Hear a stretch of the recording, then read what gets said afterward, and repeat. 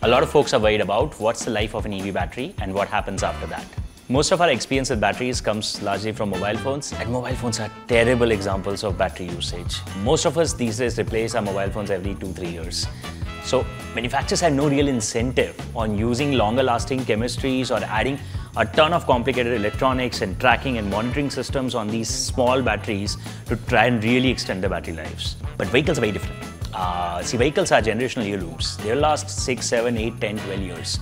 So they are designed very differently, and what we do as EV makers is very different from mobile phones. In fact, there's a chance that we may have totally over-designed our battery packs. See, when we started at Ather, we started with a 3-year battery warranty. But this is what the user data is over the last 5 years.